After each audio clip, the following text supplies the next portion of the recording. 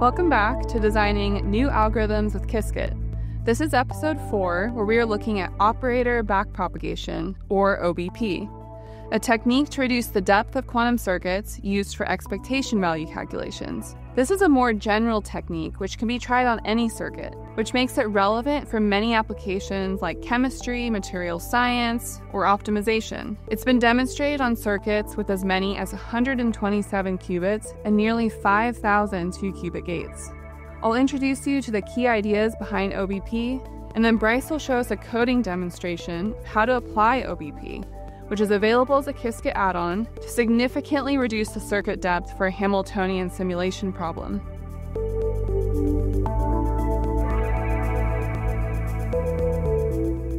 Energy of a molecule, polarization of a magnetic material, optimal value of a combinatorial optimization problem. What do all these examples have in common? They can be determined from the expectation value of some operator. Experiments being run today to compute these expectation values on a quantum computer are constrained by the error of the quantum hardware. This limits the depth of circuits we can run, which in turn limits the size of problems we can solve. To try and overcome this, error mitigation techniques have been developed to enable more accurate calculations on current quantum hardware at a scale beyond what we could do with brute force classical computation. However, these techniques typically require us to draw a number of samples from the circuit that grows exponentially in the depth of that circuit. Because of this high cost of error mitigation, there has been a lot of effort in recent years to use classical techniques to reduce the depth of a quantum circuit as much as possible before we run it on hardware. You might be familiar with improvements in circuit transpilation, multi-product formulas for Hamiltonian time evolution, and approximate circuit compilation techniques. What all these developments reflect is the ongoing need for new algorithms that reduce the depth of circuits. This is exactly what operator backpropagation can be used for. OBP reduces the depth of quantum circuits using classical simulation algorithms based on Clifford perturbation theory, or CPT. In basic terms, OBP produces shallower circuits, but at the cost of more classical pre-processing and possibly more circuit executions on quantum hardware. CPT-based algorithms work by classically evolving polyoperators through quantum circuits. This is sometimes also called polypropagation.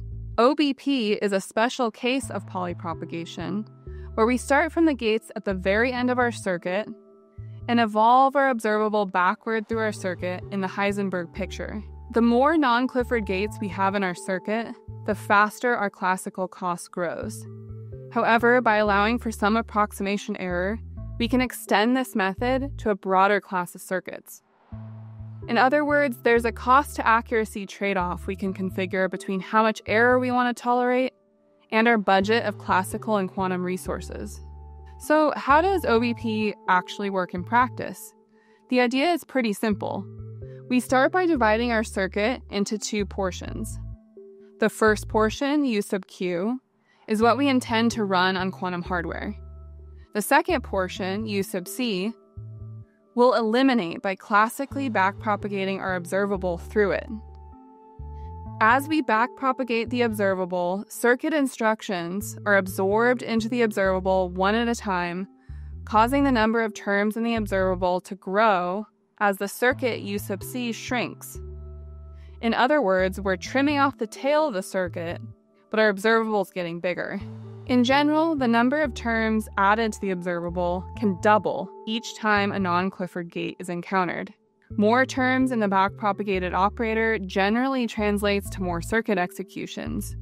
So the goal is to backpropagate as much of the circuit as possible without allowing the operator to grow too large. One way to allow for deeper backpropagation into the circuit while preventing the operator from growing too large is to truncate terms with small coefficients rather than including them in the operator.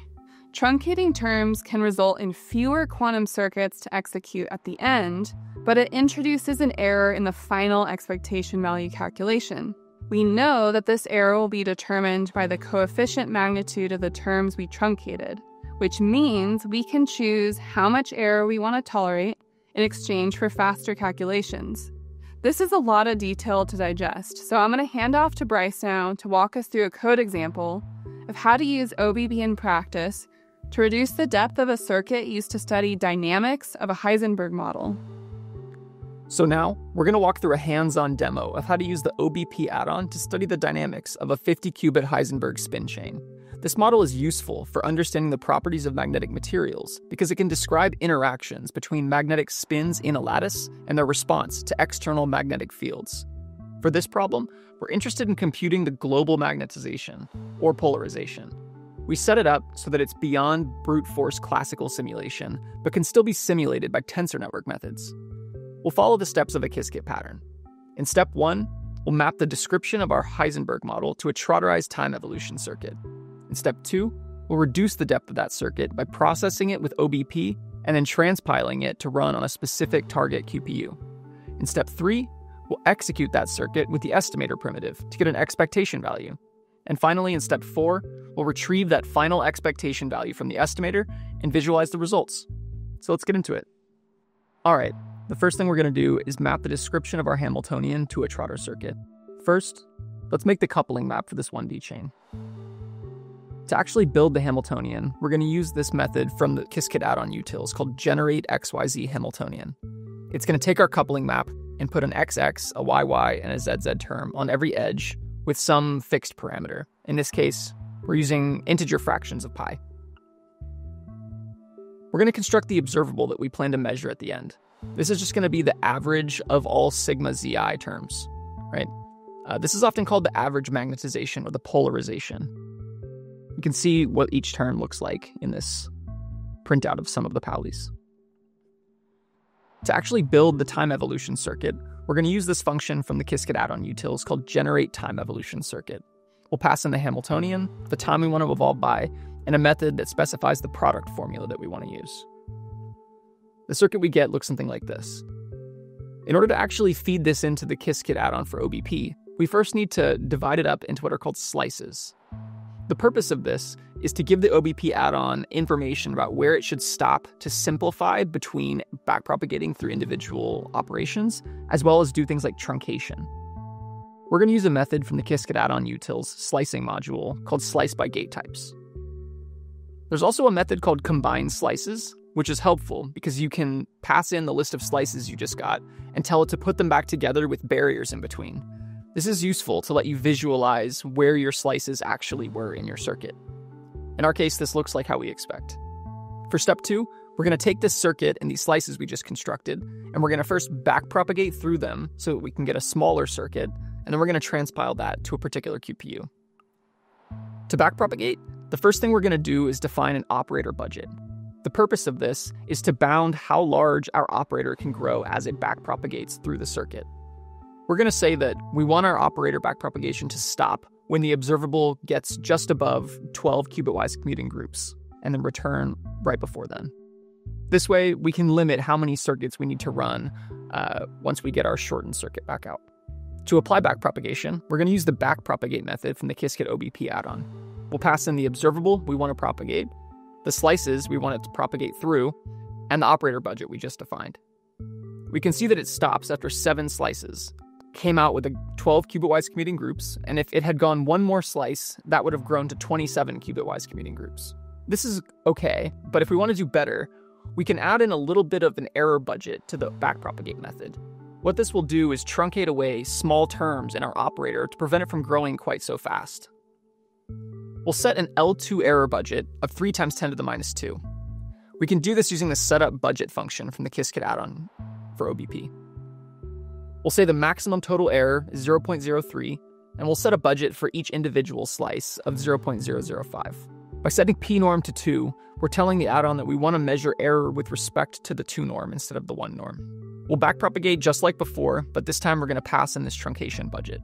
We can see that we still end up with 12 qubit-wise commuting groups, but this time we backpropagated through 13 slices. If we had gone one more, this would have been 25 qubit-wise commuting groups. We can compare the original circuit we started with the one that we shortened using OBP with truncation.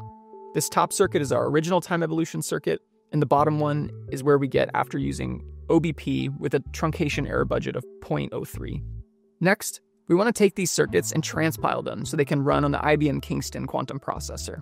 We're going to run 3 circuits: the original unshortened circuit, the circuit that we shortened using exact OBP with no error budget, and the circuit that we got when using OBP with an error budget of 0.03. The 2-qubit depths for these circuits are 48, 40, and 34, respectively. Next, we're going to execute these circuits on a quantum processor. To do this, we're going to use the Qiskit primitive estimator. We're going to set some of the error mitigation options in the estimator so we can get improved results. Let's go through what these are one at a time. First, we're going to turn on readout error mitigation. This is going to run a couple of jobs before our actual circuits are executed, so it can characterize the probabilities that we're getting bit flips in our measurements, and then use that information to correct our measurement outcomes for the actual circuits. We're also going to do zero noise extrapolation. The idea here is, rather than running one circuit and computing its expectation value, we're going to run a couple of circuits, and we're going to amplify the error for the subsequent ones. This will let us see how our expectation value is deviating as a function of increasing error, and then we can extrapolate backwards towards zero error. And finally, we're going to turn on twirling. This is going to randomly insert single qubit gates with every single shot that we execute on the quantum processor. And on average, it shapes the noise of our quantum processor to be of a form that is easier to error mitigate. We can pass all these into the estimator through this options field. After we execute on hardware, we can visualize the results. We see that without using backpropagation, we get an error which is off by a little less than 0.02. If we backpropagate without doing any truncation, we have a slightly shorter circuit, which does a little bit better than the original one. But if we backpropagate with an error budget of 0.03, we do notably better than the first two. And that's all there is to it. We've included several links in the description below, so you can access the full version of this code example, dive into the research behind the OBP technique, and learn more about Qiskit add-ons. And this is just the beginning.